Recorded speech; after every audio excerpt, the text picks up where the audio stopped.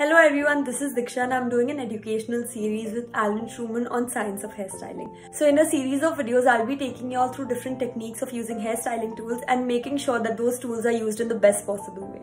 Now coming to today's video, today I'll be creating mermaid curls using a straightener. Today I'll be using the Prostyler from Truman. It has ceramic plates which have extremely high heat retention.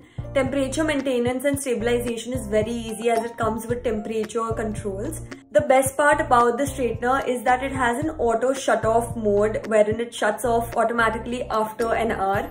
So that is really good. Moving on to the mermaid curls, I'm firstly just detangling my hair and making sure that it's nice and smooth. Then I'm just sectioning everything up from the end of my brows and taking it all the way behind and just tying it up with a sectioning clip. Now you can section based on the hair length and volume. Setting the temperature of my Prostyler to 230 degrees, I'm going to start off by pulling the strand upwards and inwards. So this will create volume. Now what I'm going to do is I'm going to rotate it in the opposite direction and then pull downwards. Rotate, pull, rotate and pull. Now if you're a person who already has a lot of volume, what you can do is you can pull the strand inwards and downwards and then rotate it, pull, pull.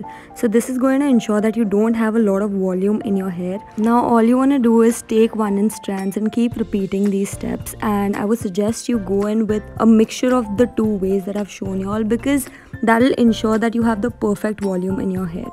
An additional tip would be to not add any oils or serums on your hair, as it would make your hair very heavy and the curls won't last longer.